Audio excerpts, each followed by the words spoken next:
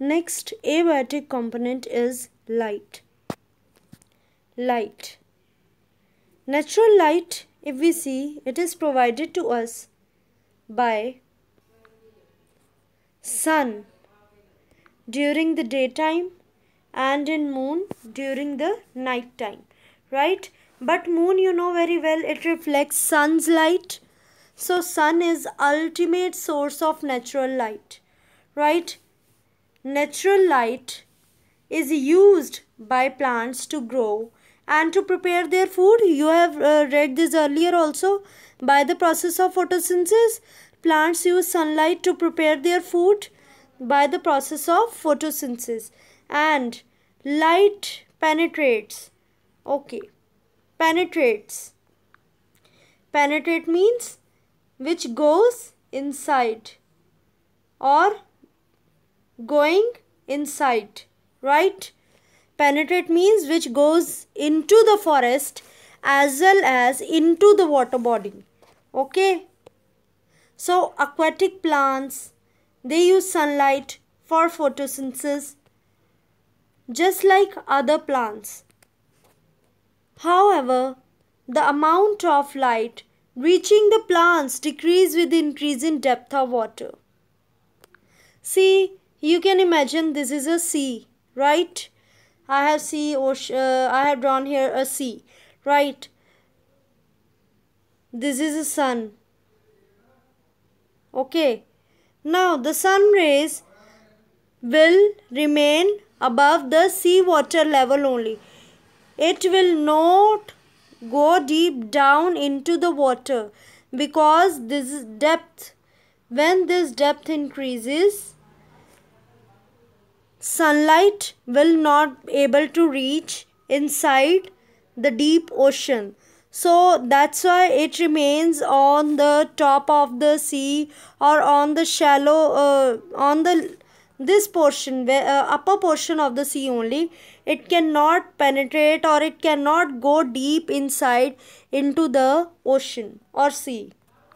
However, the amount of light reaching these plants will decrease with increase in depth of the water. That is why very few plants are available in the deep waters.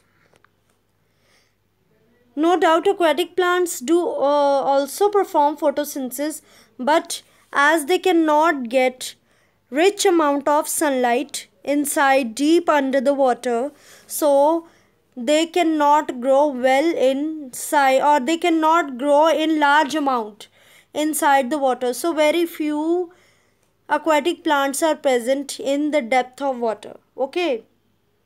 However, plants and animals both respond to light in different ways. Let's see morning glory, also known as epomia, right?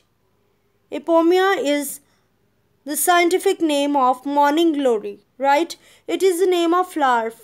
This flower bloom at sunrise in the morning and it closes down after the sunset.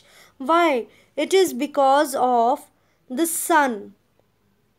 It depends for blooming and for its closing on the sunlight. Means it gets attracted towards the sunlight. So similarly in some plants, the leaves of some plants open during the daytime and the leaves close during the night time. So this is how sunflower, you know very well, it faces east in the morning and in evening it turns towards the west. Means it chases the sunlight, or you can say it always faces its direction towards sunlight. Where the sun moves in the direction, it moves along with the direction of the sunlight. So in morning it is in east, it faces east, and in the evening it turns towards west. Not even plants, but animals also show variations in their behavior, right? Some animals which are active during the daytime, right, when there is light, are called as diurnal, and the animals which are active during the night time, like rats, cockroaches, and owls, are active during night time, so they are known as nocturnal animals, right? So their behavior depends upon the light. When you switch on the light, these animals tends to move far away, like cockroaches and rats. They used to live in dark places, right? So they